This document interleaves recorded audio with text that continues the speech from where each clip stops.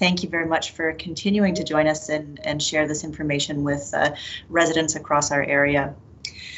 So the format for today will be the same as previous sessions. I'll start with an overview of the epidemiology, or essentially the numbers associated with COVID-19 activity. I'll touch on vaccination updates and then a couple of final comments just about public health measures before we open up for questions. So to start with, in terms of the data piece, I know I always start with the same sentence, which is the total number of cases we've had to date in the pandemic. But I'm not actually going to do that today, because we know that the number on our dashboard of the confirmed number of cases really is no longer an accurate reflection of what the activity of COVID-19 is in the community. We're continuing to share this number in this data point on our COVID-19 dashboard. I think certainly we're still seeing higher numbers associated with it, which certainly means that there is ongoing COVID-19 transmission and infection happening across all three of our geographic areas. But the absolute number itself is not reflective of overall activity. I will share that we know that when testing became limited for PCR testing, we did see a significant drop off in terms of the number of confirmed cases that were being reported. And this has impacted our incidence rate. So our incidence rate is a reflection of by population number. But we have seen over the last week really that this drop has plateaued a bit. So at our peak, or the highest incidence rate we've had, we were above 500 cases per 100,000. The last week, we've remained around 250 cases per 100,000, sometimes a little bit below, sometimes a bit above. I believe today we're at 270 cases per 100,000. So we know that overall incidence rate is an underestimate, but what we are seeing is that it's kind of stabilized and staying at about that rate.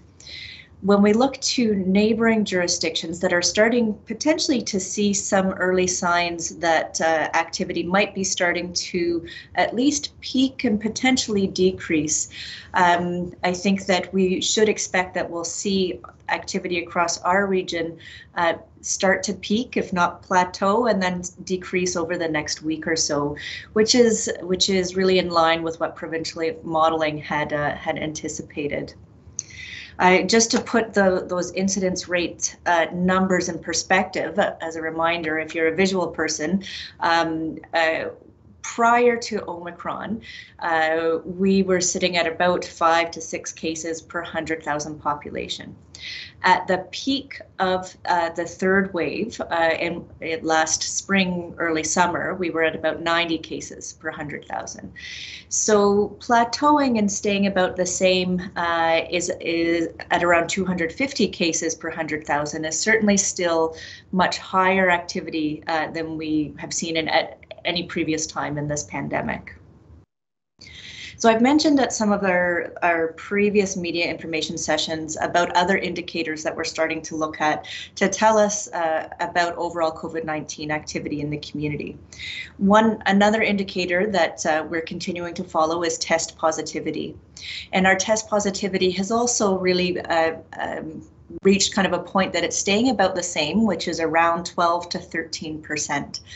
Certainly much better than 22, 23%, which we were a couple of weeks ago, but also certainly much higher than the 2 to 3% we were seeing prior to the Omicron wave.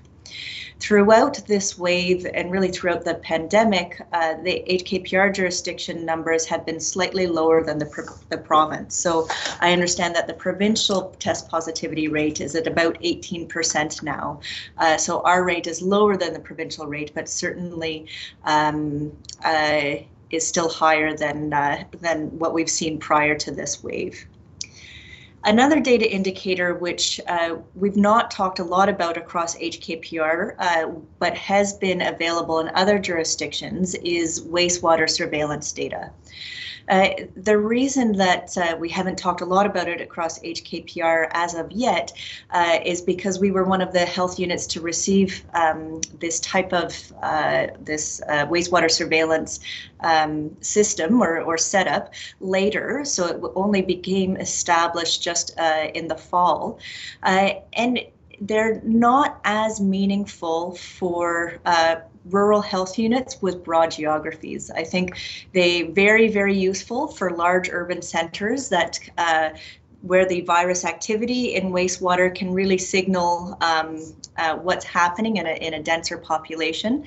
But in a jurisdiction like HKPR, we know that there's large portions of our geography that might not be on a wastewater system. They might be on a septic system.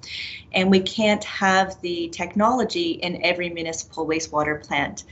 At this point in time, we do have it in 2 locations and that we're monitoring. So one in Lindsay, where we're able to water virus signals in the sewer shed for Lindsay.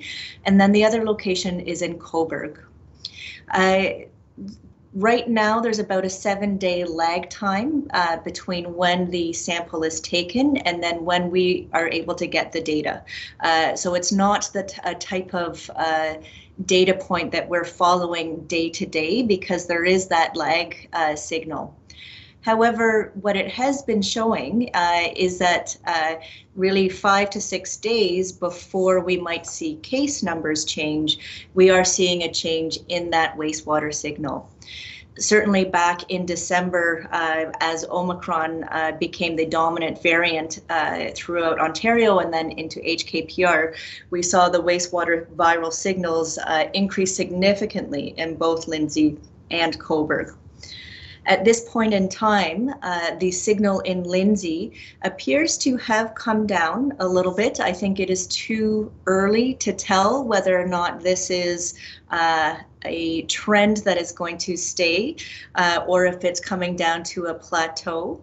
And again, this reflects data as of last week because we do have a lag time from when we get the data.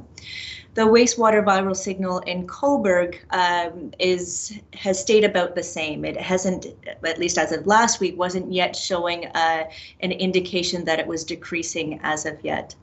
So I'm sharing that data today because I know that it's something that's asked about in many other health unit jurisdictions. I think it's one tool in our toolbox. Less useful for us here across our region for a number of different reasons, but still one of the things to consider. The other indicators that we're continuing to closely follow really have more to do with outcomes associated with severe illness of COVID-19. So we speak about data related to hospital admissions, admissions to ICU, and deaths as a result of COVID-19 infection. The data, so we've gone back and compiled or summarized the data from January 1st of this year, so reflects about the last 3.5 weeks or so of data where we were in full Omicron wave. So since January 1st, we've had 39 admissions to hospital from COVID-19. We've had 12 admissions to ICU, and we've had 9 deaths from COVID-19. Now, this is certainly the highest numbers of hospital admissions and ICU admissions than we've seen throughout the pandemic. Currently, as of today, we have 20 individuals or 20 residents across HKPR admitted to hospital with 10 in the ICU. What's different about the Omicron wave compared to, say, the first wave of the pandemic was the first wave of the pandemic, we didn't have any vaccines, and we found that our most elderly residents, especially those in long-term care homes and retirement homes, were significantly impacted, with some homes seeing very high mortality from COVID-19. We have had, so of those 9 deaths since January 1st, 4 of those are associated with, are of residents in a long-term care home. So it's not that Omicron is a totally mild illness. It can cause severe illness, but we have other measures in place that are also helping to prevent that same severity of illness and death that we saw with the first wave of the pandemic. And so I think that that's, a positive light throughout all of this. I know that there's often questions about characteristics associated with hospital admissions. So among those 39 residents admitted to hospital since January the 1st, 49%, or almost half of those individuals had not received any vaccinations. And so that's representing almost 50% of hospital admissions. Only 10 to 15% of the population is not vaccinated. So certainly still a higher risk of needing admission to hospital if someone is unvaccinated.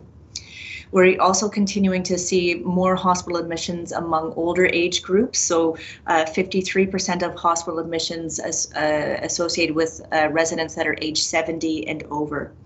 We have had 2 hospital admissions for those under the age of 20, which is also, I think, unique.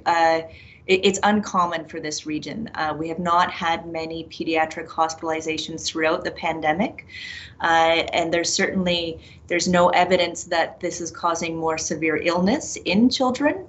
But if we do the math, if there's more infection, even if it's a relatively rare event, it might happen more often with Omicron.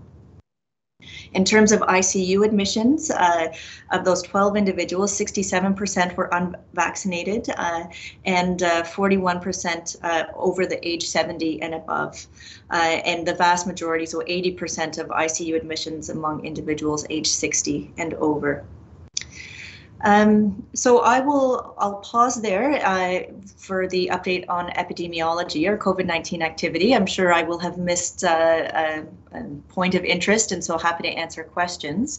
But I will move to some updates around vaccination, as vaccination against COVID-19 continues to be one of the most important tools that we have to try and prevent severe outcomes associated with COVID-19 and to try and blunt the impact of Omicron's very, very high level of infectiousness on the impact on our acute care system, or our hospitals, essentially. So among the population that is age 70 and over, as of Monday this week, 79% had received their booster dose. For those age 50 and over, 66% had received their booster dose. And for those individuals age 18 and over, 53.6% had received their booster dose for COVID-19 vaccine.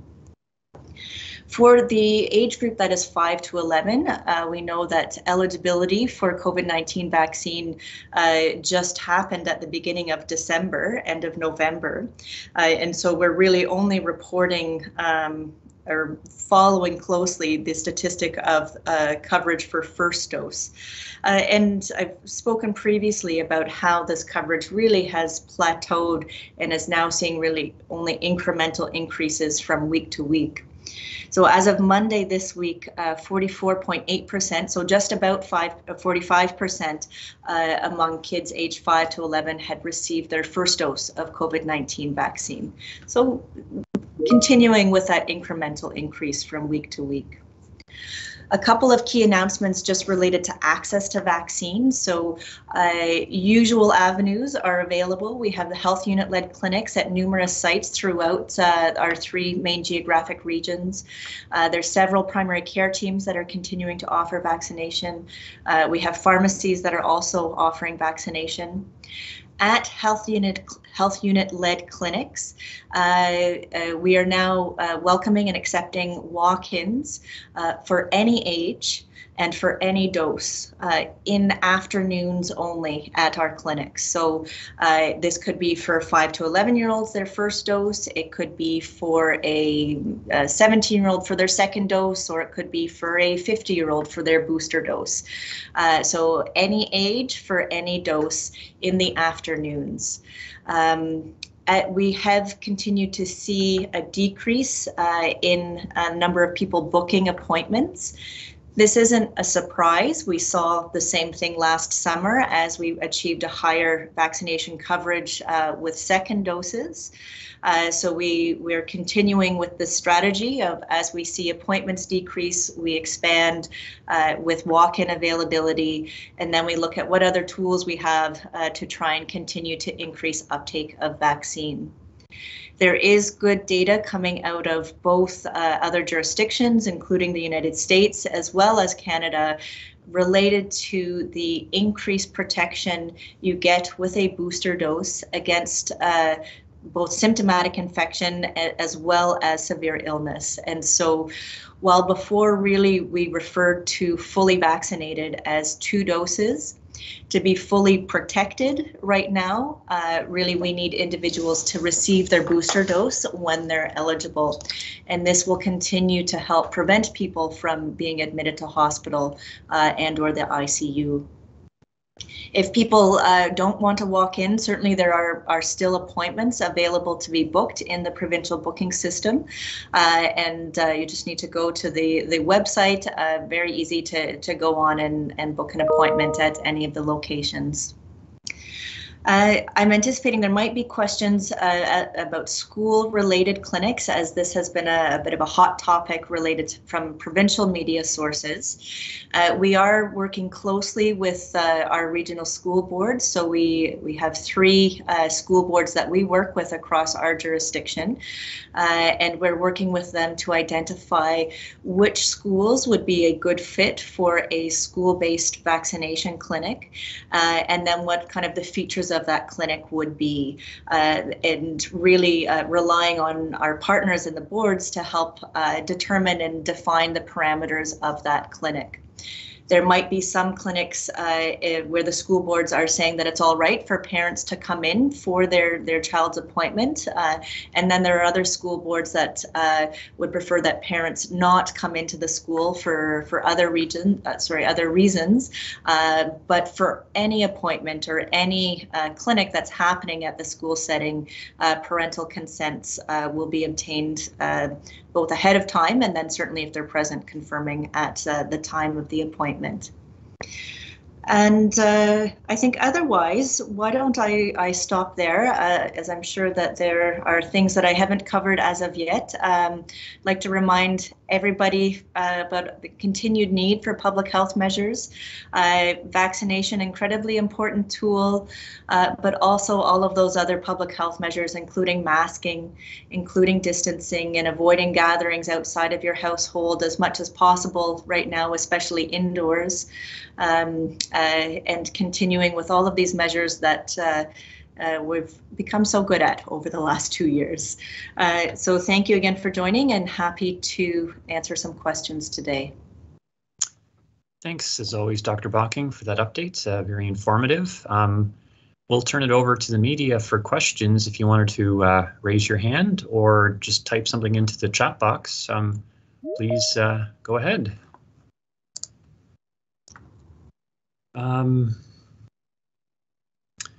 I would just ask whoever joined us if they could just turn off their video. That would be appreciated. Thank you. I don't see, unless you are, Dr. Bocking. Oh, here we go. Jessica, do you want to go ahead with your first set of questions? Sure. Thank you, Bill. Hi, Dr. Bocking. Thanks for the update. Hi, Jessica.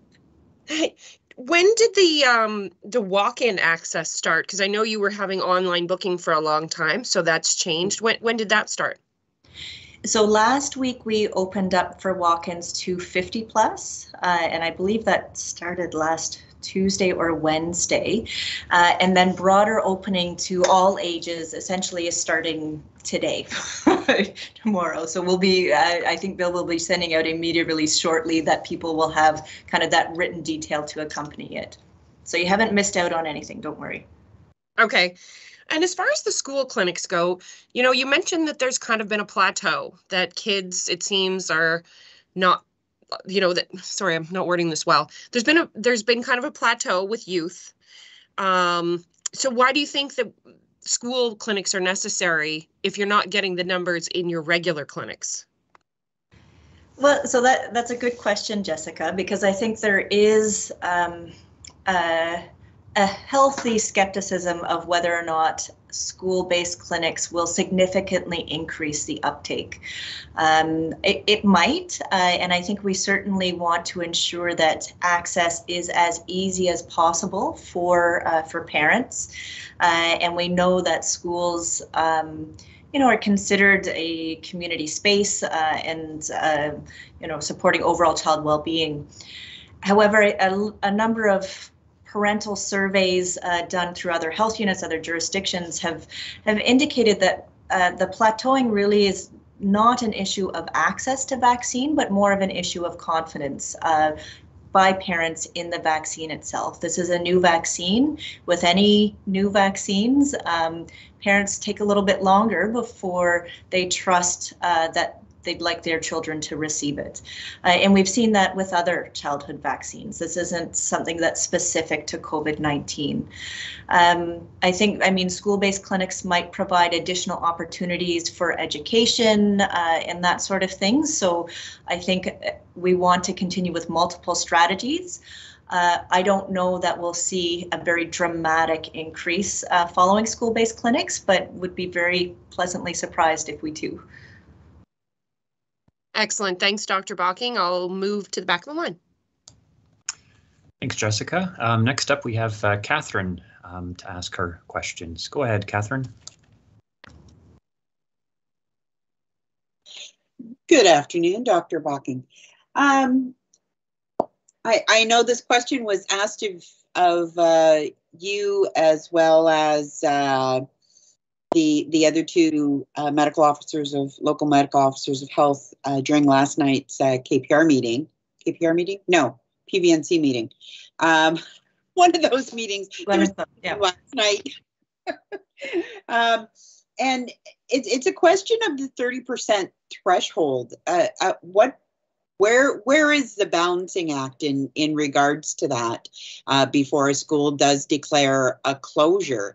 Is it 30% of students? Is it 30% of staff? Is it a combination of both? Because as one trustee pointed out, 30% at a school with 1,200 students is different from a school that has 250 students. Yeah, and I think there's a number of things to consider related to absenteeism reporting. So one is that essentially my message is if a school is concerned, it doesn't matter what percent you're at, connect with public health. So you don't have to wait to 30%. 30% isn't a magical number. So if you're concerned, we should be talking about it already. The other thing is that 30% is not necessarily specific to COVID-19 illness. So I think it's important to, with each of the school boards and schools, to tease out why exactly we think that absenteeism is happening. Certainly beyond, buses being canceled, snow days, other illnesses like GI outbreaks, that sort of thing. So really trying to tease out what exactly might be at the root of that. And I think that speaks to the need for, if a school reports and if a school is concerned, that we're having that dialogue and that conversation about what we think is going on, what we think the risks are to children and to staff, that we've reviewed all of our other protective measures to ensure that they're all optimized the best that they can be. So cohorting, masking, cleaning, all of these other things. And then determining so what are the numbers showing? Is this only a couple all grade 1 classes? Is it throughout the school? So I don't think there can be one blanket answer as to what the response will be. I think the key is that we're working together with the boards to get at what the root is and then what the goal is. What do we need to do to ensure that we're preventing transmission as much as really is possible at this point in time. Okay, thank you very much.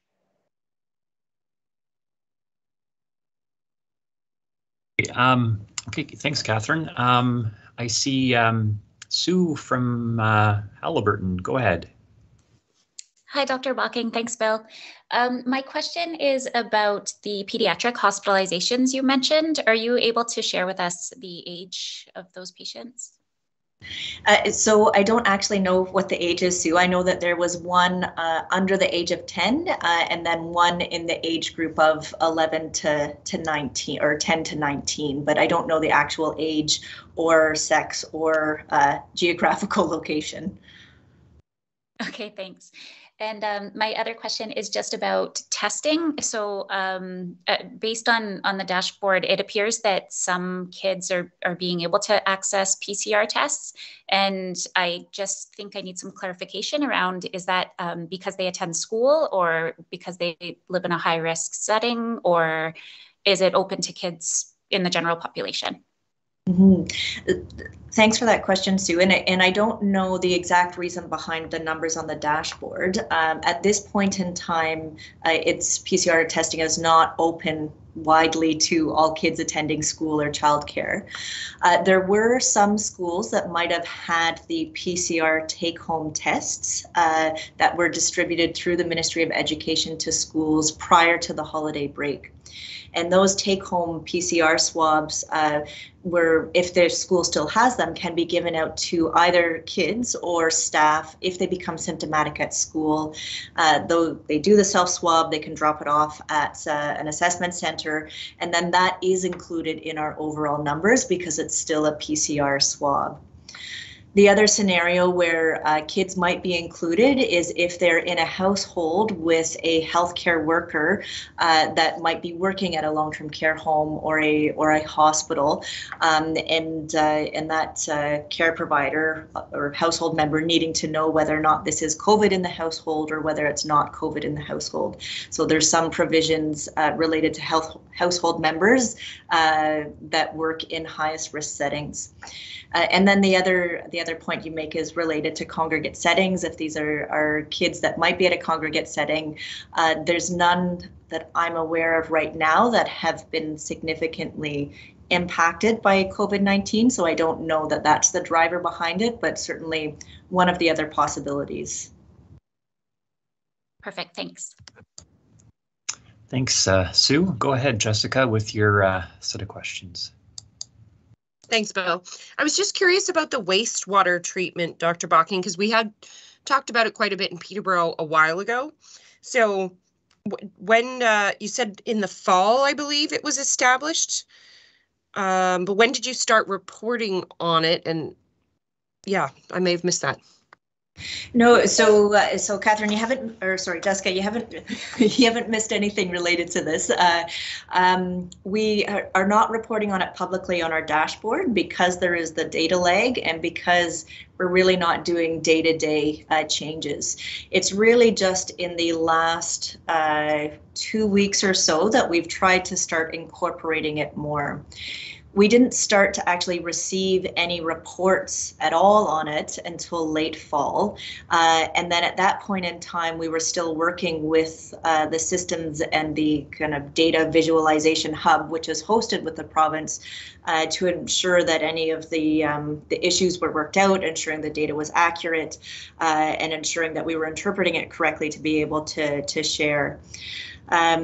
It's a bit different. I know Peterborough has had a relationship with local researchers at Trent, and I think some other health units that have used it as a more integral part of their surveillance system have had partnerships with other universities.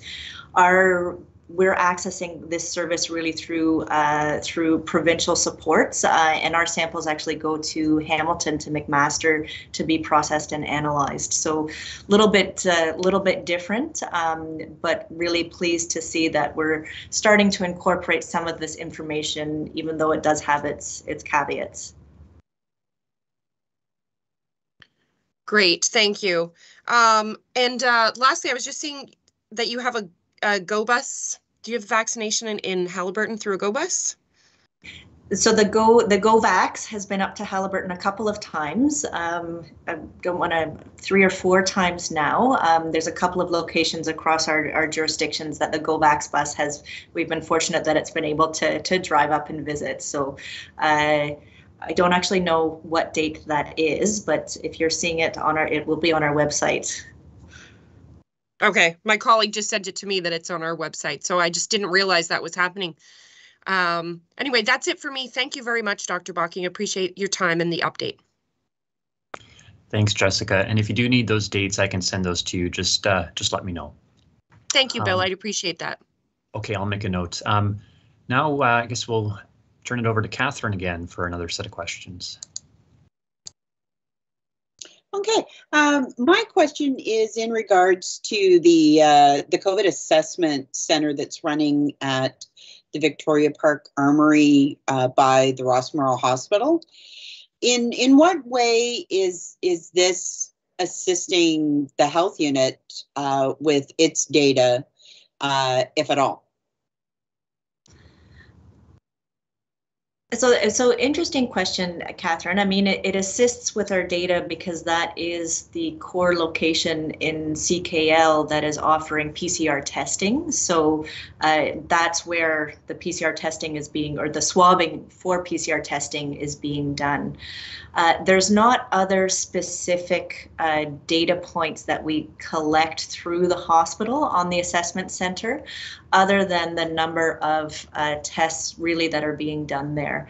Otherwise, the assessment centers have been kind of funded, governed, operated outside of public health largely, but by Ontario Health and through different healthcare partners.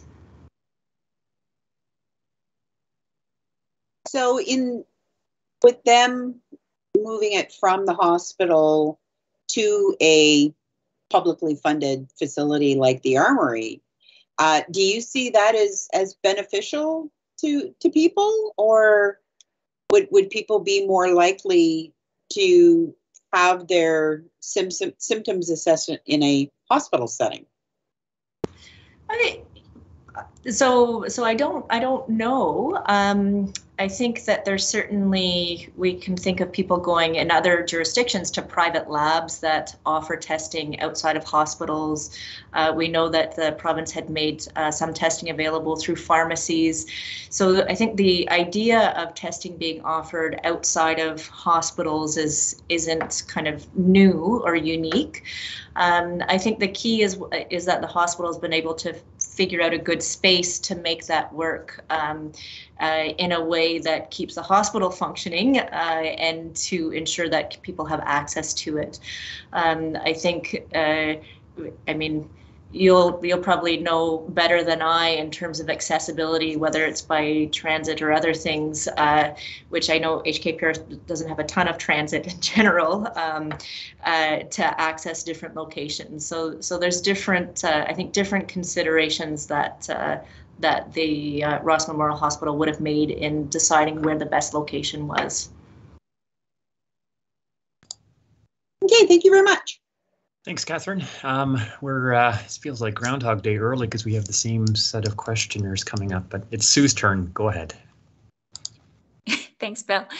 Dr. Bocking, can you speak to what's happening right now with people protesting vaccine mandates? So there's the obviously the trucker convoy that we're hearing about, and I think possibly a growing voice regarding vaccine mandates in Ontario and within Canada.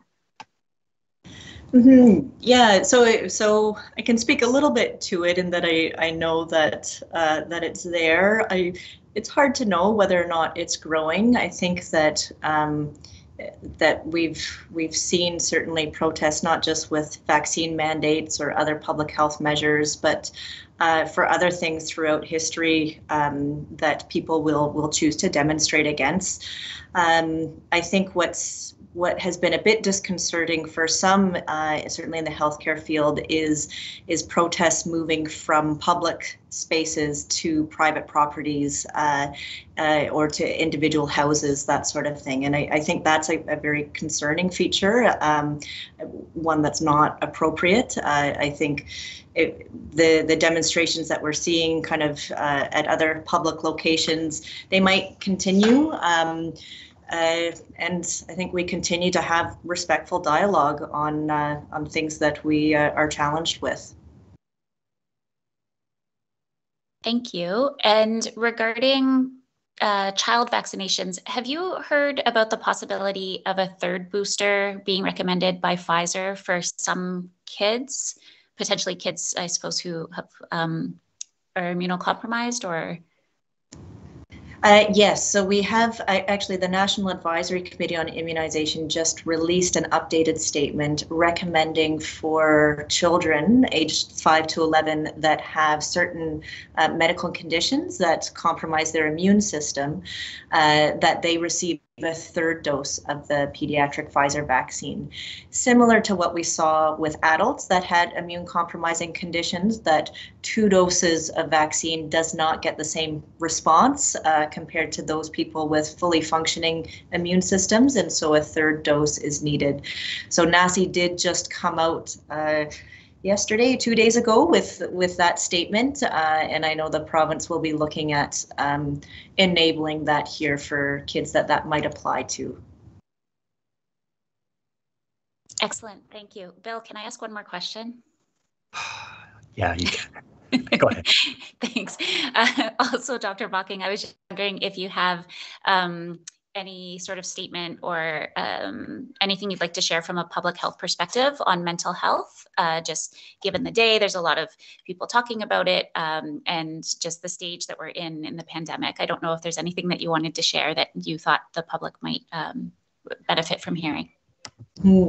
Thanks, Sue. It is Let's Talk Day, and thank you for flagging that. And really, now more than ever is a time to be aware of mental health. We know that this pandemic has had so many negative impacts on all facets of people's lives, contributing to challenges with mental wellness, mental health, and then an increase in mental health conditions across our communities. I think one of the things that is most important about today and Let's Talk Day is acknowledging the stigma associated with mental health conditions, talking about the stigma associated with mental health conditions, and helping then hopefully to eliminate the stigma associated with mental health conditions. Sorry, so you'll have to probably interrupt me and get me to stop talking about mental health, but we know that stigma contributes significantly to ongoing really suffering by individuals with mental health conditions, and I think all of us have a role to play in creating the space for not just individuals impacted by their own mental health condition, but by family members, friends, community members, to create that space where they feel safe and welcome and acknowledged, and don't have a fear associated with sharing their challenges associated with mental health. I think the most important thing we can all be doing right now is continue to be kind to each other, to acknowledge that we all have challenges in many different areas of our lives, and we're all doing the best that we can to continue to get through this pandemic. Thanks so much, and thanks, Bill, for the third question. I appreciate it.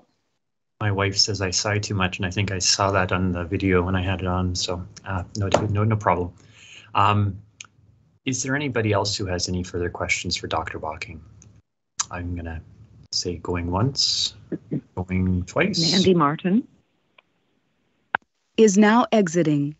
Okay, I guess that's maybe a sign that we should also exit. We do appreciate your participation and questions, all good, and we certainly appreciate Dr. Bocking's time to provide an update on COVID in our community. Really good information. We will see you again in 7 days' time, and until then, thanks for your time, and have a great rest of the day. Thank you, Dr. Bocking.